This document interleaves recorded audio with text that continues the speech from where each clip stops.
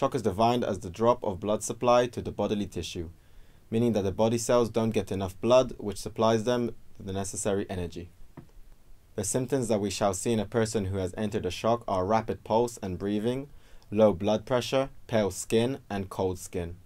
The more severe the shock, the more severe the symptoms will be. There are a couple of problems that can lead to shock. A problem with the amount of blood in the body, a problem with the diameter of the blood vessels, and a problem with the heart.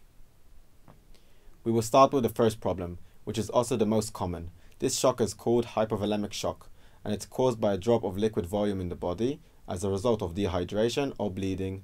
In this situation, it is called hemorrhagic shock. In this situation, we want to return the liquids to the patient, either by infusion or by drinking water if possible. The second type of shock is caused by a problem with the diameter of the blood vessels.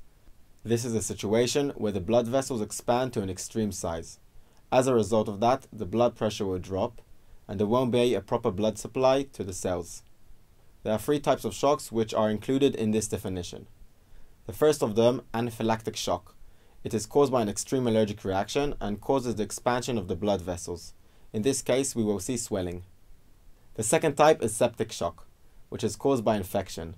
It is caused by expansion of blood vessels due to infection and will usually come along with high body temperature. The third type is neurogenic shock. This type of shock will happen due to an injury in the head or the spinal cord that will cause a disturbance in the nerves of the blood vessels. The blood vessels in the place of the injury or below will expand and the blood pressure will drop drastically.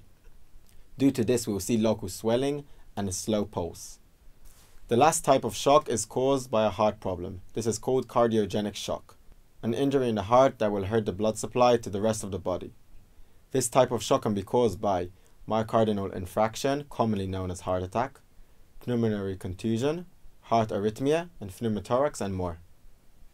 The treatment is changed according to the type of shock, but the patient will always be sent to hospital.